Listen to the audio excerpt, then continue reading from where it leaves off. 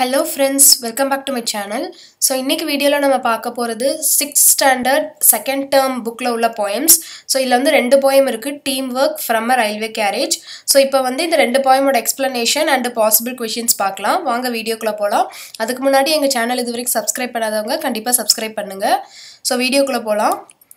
So first poem, second term bookல இருக்க first poem வந்து teamwork. So teamwork அப்படினாலே நமக்கு என்ன அர்த்தம் தெரியும். So இதோட ஆத்தர் வந்து யாருன்னு பாத்தீங்கன்னா எட்கர் ஆல்பர்ட் கெஸ்ட். So இவர் ஆல்ரெடி இவரோட poem ஒன்னு நம்ம பார்த்திருக்கோம், அதாவது Don't Quit அப்படிங்கிற poem. So இவருக்கு வந்து people poet of the people அப்படின ஒரு ஸ்பெஷல் நேம் இருக்கு. இவர் வந்து poet laureate of Michigan அப்படிங்கிற ஒரு டைட்டில் இவருக்கு கொடுத்திருக்காங்க. So இந்த ரெண்டு இதுல இருந்து क्वेश्चन வர சான்ஸ் இருக்கு. So இந்த எட்கர் ஆல்பர்ட் கெஸ்ட் வந்து poet of people, இன்னொன்னு இவருக்கு கொடுக்கப்பட்ட டைட்டில் வந்து poet laureate of Michigan.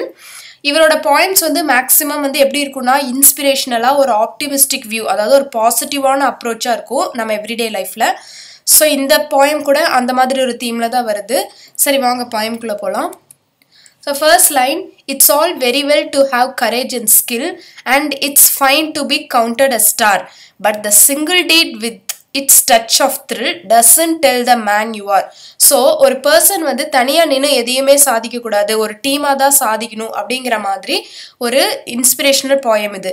So first lineல வந்து என்ன சொல்றாங்கன்னா, உங்களுக்கு வந்து courage and skill இருக்கலாம், நீங்க வந்து ஒரு ஸ்டாரா கூட நினைக்கப்படலாம், ஓகே, பட் ஒரே ஒரு விஷயம் என்னன்னா, நீங்க செய்யற எந்த ஒரு விஷயமே வந்து உங்களை யாரு அப்படின்னு இந்த உலகத்துக்கு எடுத்து காட்டாது அப்படின்னு சொல்றாங்க. Fifth line பாருங்க, for there is no lone hand in the game we play. So நம்ம என்ன கேம், அதாவது நம்மளோட அச்சீவ்மெண்ட் எதுவா இருந்தாலும் நீங்க வந்து தனியாளா அதுல வந்து இருக்கக்கூடாது. லோன் ஹேண்ட்னா தனியாளா வந்து உங்க பிளேல நீங்க இருக்கக்கூடாது. We must work to a bigger scheme. So ஒரு பிக்கர் ஸ்கீம்ல ஒரு பெரிய குரூப்போட சேர்ந்து ஒரு விஷயத்தை நம்ம அச்சீவ் பண்றதுக்காக போராடணும் அப்படின்னு சொல்றாங்க. And the thing that counts in the world today is how do you pull with the team. So எது வந்து ஒரு செயலா வந்து நினைக்கப்படும் அப்படின்னா, ஒரு டீமோட சேர்ந்து நீங்க செய்யற வேலைகள் மட்டுமே வந்து ஒரு அச்சீவ்மெண்டா வந்து எண்ணப்படும். They may sound your praise and call you great. They may single you out for fame, but you must work with your running mate or you will never win the game. So நீங்க வந்து ரொம்ப உங்களையே appreciate பண்ணலாம், இல்ல உங்களை கிரேட்னு சொல்லலாம், இல்ல ஒரு ஃபேமஸ் நீங்க ஃபேமஸ் ஆகணுங்கிறதுக்காக யார் வேணா எது வேணா செய்யலாம். பட் நீங்க எப்பவுமே தனியா செயல்படாம உங்க ரன்னிங் மேட்னா உங்க டீம்ல உள்ள பர்சன்ஸ், ஸோ அந்த பர்சன்ஸ் கூட சேர்ந்து தான் வந்து ஒரு ஒர்க் பண்ணணும். ஸோ அப்படி வந்து டீம் ஒர்க்கா பண்ணலைன்னா கண்டிப்பா இந்த கேம்ல நீங்க ஜெயிக்க முடியாது அப்படின்னு சொல்றாங்க. ஸோ இதுதான் ஃபர்ஸ்ட் ஸ்டான்ஸா. ஸோ ரொம்ப சிம்பிள், இது உங்களுக்கு புரிஞ்சிருக்கும்னு நினைக்கிறேன். நெக்ஸ்ட் ஸ்டான்ஸா போலாம். Oh never, the work of life is done by the man with a selfish dream. So லைஃப்ல எந்த ஒரு வேலையும் வந்து முடிஞ்சதா கன்சிடரே பண்ண முடியாது அன்லெஸ் நீங்க செல்ஃபிஷா வந்து ஒரு வேலையை செஞ்சீங்கன்னா அது வந்து ஒரு முழுமை அடையாது. For the battle is lost or the battle is won by the spirit of the team. So நீங்க போராடுற அந்த பேட்டில ஜெயிச்சாலும் சரி தோத்தாலும் சரி, அது அந்த ஹோல் டீமோட ஸ்பிரிட்டை பொறுத்து தான் இருக்கு. ஸோ ஒரு ஃபுல் டீமா நம்ம விளையாடுறோம்னா எல்லாருமே வந்து அந்த டீம்ல உள்ளவங்க அந்த விளையாட்டை ஜெயிக்கணும்னு தான் நினைக்கணும். ஸோ அந்த டீம்ல உள்ளவங்க என்ன நினைக்கிறாங்களோ அதுதான் வந்து நடக்கும் அப்படின்னு சொல்றாங்க. Fifth line பாருங்க, you may think it fine to be praised for skill, but a greater thing to do is to set your mind and set your will on the goals that's just in view. So அந்த உங்களோட தனி திறமையை தான் எல்லாரும் பாராட்டுறாங்க அப்படின்னு சொல்லி நீங்க நினைக்கலாம், பட் அது ஒரு பெரிய விஷயமே இல்லை. உங்க மைண்ட் செட்டும் உங்களோட எய்மும் எப்படி இருக்கணும்னா, அந்த ஹோல் டீமும் எந்த கோலுக்காக போராடுதோ அந்த கோலை அச்சீவ் பண்ணணும். ஒரு ஃபுல் ராக்கெட் லான்ச் பண்ணணும்னாலும் சரி, இல்லை ஒரு கேம், ஒரு ஃபுட்பால், ஒரு பேஸ்கெட் பால் ஜெயிக்கணும்னாலும் சரி, அந்த ஹோல் டீமோட மைண்ட் செட்டை பொறுத்து தான் அதோட வெற்றியோ தோல்வியோ இருக்கும் அப்படின்னு சொல்றாங்க. அடுத்தது பாருங்க, it's helping your ஃபெல்லோமேன் to score when his chances hopeless seam. So ஃபெல்லோமேன்ங்கிறது யாருன்னா உங்க கூட டீம்ல இருக்க பர்சன்ஸ். ஸோ அவங்களோட ஹோப் வந்து இல்லை நம்ம ஜெயிக்க மாட்டோம் அப்படிங்கிற மாதிரி ஹோப்லெஸ்ஸாக அவங்க இருந்தாலுமே அவங்களையும் சேர்த்து நீங்கள் என்கரேஜ் பண்ணி உங்கள் கேமை விளையாட வைக்கணும். ஸோ அதுதான் வந்து உங்களோட எய்மாக இருக்கணும். It's forgetting self till the game is over. ஓஆர்னா ஓவர்னு அர்த்தம். அதாவது இந்த கேம் வந்து நீங்க மட்டும்தான் விளையாடுறீங்கன்னு கன்சிடர் பண்ணாம ஹோல் டீமும் அந்த டீம்ல உள்ள ஹோல் பர்சன்ஸும் வந்து கரெக்டாக வந்து அந்த கேமில் இன்வால்வ் ஆகணுங்கிற மாதிரி அவங்களுக்கும் ஹெல்ப் பண்ணணும். And fighting for the team. So அந்த டீம் வந்து ஜெயிக்கணும் அப்படிங்கிறதுக்காக ஹெல்ப் பண்ணணும். ஓகே, ஸோ இவ்வளோதான் போயம். ஸோ இந்த போயமோட ஆத்தர் வந்து எட்கர் ஏ கெஸ்ட். ஓகே, இந்த பாயிண்ட் வந்து என்ன சொல்கிறாங்கன்னா, ஒரு இன்ஸ்பிரேஷனல் தாட் அண்ட் ஆப்டிமிசம் இருக்குது இதில். அதாவது ஒருத்தர் தனியாக நின்று செயல்படாமல் ஒரு டீமாக சேர்ந்து ஒரு வேலையை வந்து முடிக்கணும். ஸோ அந்த டீமாக இருக்கும்போது அதில் வந்து ஒருத்தர் வந்து கம்மியாக வேலை செய்யலாம், ஒருத்தர் அதிகமாக வேலை செய்யலாம். அப்படி இருக்கும்போது அந்த கம்மியாக வேலை செய்கிறவங்களையும் சேர்த்து என்கரேஜ் பண்ணி அவங்கள வந்து நீங்கள் இந்த டீமுக்காக உழைக்க வைக்கணும். ஸோ அதுதான் வந்து இந்த போயமோட theme.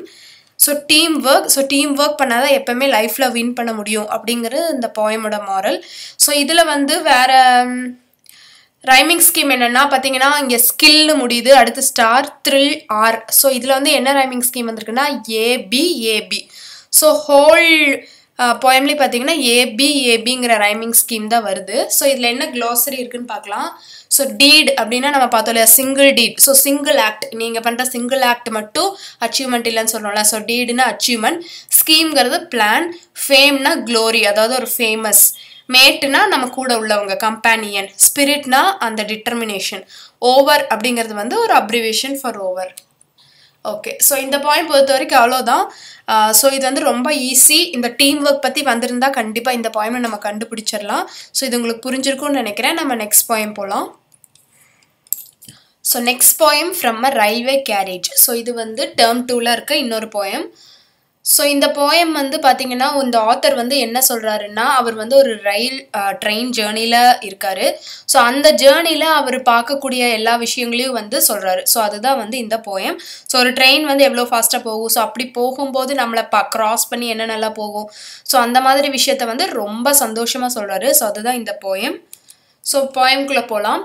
Faster than fairies, faster than witches, bridges and houses, hedges and ditches. அதாவது என்ன சொல்றாருன்னா, faster than fairies. fairies-ங்கிறது தேவதைகள், அதாவது ஏஞ்சல்ஸ். விச்சஸ்னா இந்த சூனியம் பண்ற அவங்கலாம். ஸோ அவங்களாம் எப்படி நம்ம கண்ணில் படாமல் ரொம்ப ஃபாஸ்ட்டாக அப்படி போயிடுவாங்களோ அந்த மாதிரி ஃபாஸ்ட்டாக நகருது இந்த ட்ரெயின். எதெல்லாம் கிராஸ் பண்ணி போகுதுன்னா, அந்த ரோட்டில் உள்ள பிரிட்ஜஸ்ஸு, சில வீடுகள், ஹெட்ஜஸ் அப்படிங்கிறது என்னென்னா ஷ்ரப்ஸ், அதாவது குரூப் ஆஃப் சின்ன சின்ன செடிகள்லாம் சேர்ந்து ஒரு புதக்குழி மாதிரி இருக்கும் இல்லையா, ஸோ அந்த மாதிரி இடங்களையும், டிச்சஸ் பல சாக்கடைகளையும் கடந்து இந்த ட்ரெயின் அவ்வளோ ஃபாஸ்ட்டாக போகுது அப்படின்னு சொல்கிறாரு. தேர்ட் லைன் பாருங்க, and charging along like troops in the battle. So இதெல்லாம் வந்து அவர் கண் பார்வையில் நகர்றது எப்படி இருக்குன்னா, ஸோ யாரையோ போய் அட்டாக் பண்ணுற மாதிரி, அதாவது எப்படி வந்து ஒரு பேட்டில், ஒரு போர்க்களத்துக்கு போகும்போது ஒருத்தர் வந்து அந்த ட்ரூப்ஸ், அதாவது அந்த சோல்ஜர்ஸ் எவ்வளோ வேகமாக அவங்கள அட்டாக் பண்ணுறதுக்கு ரெடி ஆகுறாங்களோ, ஸோ அந்த மாதிரி சார்ஜ் ஆகி அவ்வளோ ஃபாஸ்ட்டாக இதெல்லாம் நகருது அவர் கண் பார்வையில இருந்து அப்படின்னு சொல்லி சொல்கிறாரு. ஆக்சுவலாக ட்ரெயின் தான் நகருது, அதெல்லாம் அவரோட பார்வையில் அவ்வளோ ஃபாஸ்ட்டாக நகருது அப்படிங்கிறாரு. ஃபோர்த் லைன் பாருங்க, although the meadows, the horses and cattle. So மியாடோஸ்ங்கிறது grasslands. So அங்கே உள்ள கிராஸ்லேண்ட்ஸில் இருக்க ஹார்ஸ், கேட்டில் அது எல்லாமே வந்து அங்கே இருக்குது, அதை கடந்து இந்த ட்ரெயின் போகுது அப்படின்னு சொல்கிறாரு. Next, all of the sides of the hill and the plain fly as thick as driving rain. So இந்த மாதிரி அந்த மரங்கள், அங்கே உள்ள மலைகள் எல்லாம் அவர் கண்ணில் பட்டுட்டு டக்குன்னு போயிடுது. ஸோ அவ்வளோ ஃபாஸ்ட்டாக அந்த ட்ரெயின் மூவ் ஆகுது. ஸோ எப்படி ஒரு மழை துளி வந்தால் அது நம்ம கண்ணிலே படாமல் அவ்வளோ ஃபாஸ்ட்டாக கீழே போயிடும். ஸோ அந்த மாதிரி அந்த டிரைவிங் ரெயின் மாதிரி அந்த காட்சிகள் அவர் கண்ணில் இருந்து வேகமாக போயிடுது அப்படின்னு சொல்கிறாரு. Next line, and ever again in the wing of an I painted stations whistle by.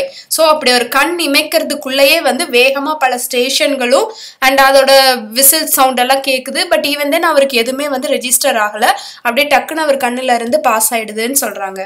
Next, here is a child who கிளாம்பர்ஸ் and ஸ்கிராம்பிள்ஸ் all by himself and gathering brambles. So ஒரு குழந்தை வந்து அங்கே இருக்குது அந்த ட்ரெயினில். ஸோ அந்த குழந்தை என்ன பண்ணுது, அங்கே இங்கே தாவிட்டே இருக்குது. ஸோ குழந்தைங்க எப்படி ஜென்ரலாக குறும் பண்ணுவாங்க, அந்த மாதிரி அங்கே இங்கே தாவிட்டே இருக்குது, சத்தம் போட்டுட்டு ஒரே இடத்துல இல்லாமல் எல்லா பக்கமும் போயிட்டு வந்துட்டு இருக்கு. ஸோ அங்கே இங்கே போயிட்டு வந்துட்டு இருக்கு, அதோட கை கால் வச்சு விளையாண்டுட்டு இருக்கு அப்படின்னு அந்த குழந்தைய பற்றி சொல்கிறாரு.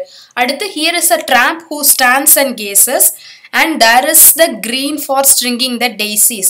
So tramp அப்படிங்கிறது என்னன்னா ஒரு பர்சன் அவர் வந்து ஒரு வெறும் கால்லையே வந்து அங்க இங்க அலையறவர். அதாவது அவர் வந்து ஒரு பெக்கராவும் இருக்கலாம், இல்லாட்டி ஒரு வேலை தேடி போறவரா இருக்கலாம். ஸோ அவரும் ஒரு இடத்துல நின்றுட்டு அப்படியே ஒரு இடத்த உத்து பார்த்துட்டு இருக்காரு அப்படின்னு சொல்றாரு அந்த ட்ராம்ப்ங்கிற person. And there is green for stringing the daisies. So அங்கே உள்ள ஃப்ளவர்ஸ் அண்ட் அந்த ஷ்ரப்ஸ் எல்லாம் எப்படி இருக்கு அப்படிங்கிறத பற்றி சொல்றாரு. Here is a cart run away in the road, lumping along with man and load. So அந்த ரோட்ல பார்த்தீங்கன்னா ஒரு கார்ட், அதாவது ஒரு மாட்டு வண்டி வந்து போகுது. ஸோ அங்கே வந்து ஒரு மேன் அதை இழுத்துட்டு போறாங்க, லோடு இருக்கு அந்த வண்டியிலன்னு சொல்றாரு. And here is a mill and there is a river. So அங்கே ஒரு மில் இருக்கு அண்ட் ஆல்சோ ஒரு ரிவர் வந்து பாஸ் ஆகுது. Each a glimpse and gone ever. So கிளிம்ஸ்னா அது கண்ணில் பட்டுட்டு டக்குன்னு போயிடுச்சு. ஸோ எதுவுமே அவருக்கு ப்ராப்பராக ரெஜிஸ்டர் ஆகலை. பட் ஈவன் தென் அது வந்து அவர் மைண்டில் இருக்கும். ஸோ இதெல்லாம் பார்த்தாரு அப்படின்னு. ஸோ ட்ரெயின் வந்து எவ்வளோ ஃபாஸ்ட்டாக மூவ் ஆகுதோ அதுக்கு தகுந்த மாதிரி அவர் வந்து தன் கண்ணில் பார்த்த விஷயங்களை நல்லா ரெஜிஸ்டர் பண்ணி அதை பற்றி சொல்கிறார் இந்த போயமில். ஸோ இந்த போயமோட ஆத்தர் வந்து ராபர்ட் லூயிஸ் ஸ்டீவன்சன். ஓகே, இந்த ஆத்தர் பற்றி பார்க்கலாம். ஸோ இவர் வந்து பார்த்தீங்கன்னா ஒரு ஸ்காட்டிஷ் நாவலிஸ்ட். இவர் வந்து ஒரு poet, எஸ்ஸேயிஸ்ட், musician and also a travel writer. Travel ரைட்டருங்கிறது ஒன்றும் இல்லை, ஒரு பக்கம் இருந்து ட்ராவல் பண்ணுறவங்க வந்து அவங்க ட்ராவல் எக்ஸ்பீரியன்ஸை பற்றி ஒரு போயம் ஒரு எஸ்ஸேவை எழுதுவாங்க. ஸோ அதனால் இவருக்கு ட்ராவல் ரைட்டருங்கிற பேர் இருக்குது. ஸோ இவரோட ஒரு ஃபேமஸ் ஒர்க் வந்து ட்ரெஷர் ஐலாண்டு, ரொம்ப ஃபேமஸான book. Kidnapped, strange case of ஜெக்கில் and ஹைடி, a child's garden of versus. So இந்த மாதிரியான ஃபேமஸ் ஒர்க்ஸ் இவருக்கு இருக்கு. ஸோ இவரோட பேரை ஞாபகம் வச்சுக்கோங்க, Robert Lewis Balfour Stevenson. So இந்த நேமோட ட்ரெயினை வந்து ஞாபகம் வச்சுட்டிங்கன்னா நமக்கு இந்த போயம் ஞாபகம் வந்துடும். ஸோ இந்த ஆத்தர் பற்றி இவ்வளோ தான். ஸோ இந்த ஆத்தர் வந்து தன்னோட ரயில் பயணத்தில் என்னென்னலாம் பார்த்தாரு அப்படிங்கிறத பற்றி சொல்லியிருக்காரு. அவ்வளோதான், இந்த போயம் ரொம்ப சிம்பிள். ஸோ இதில் வர க்ளாசரி, அதாவது வேர்ட்ஸோட மீனிங் நான் எல்லாமே வந்து அங்கங்கே சொல்லியிருக்கேன். ஸோ ஒரு தடவை இந்த போயம் வந்து பார்த்தீங்கன்னா கண்டிப்பாக உங்களுக்கு மறக்காது.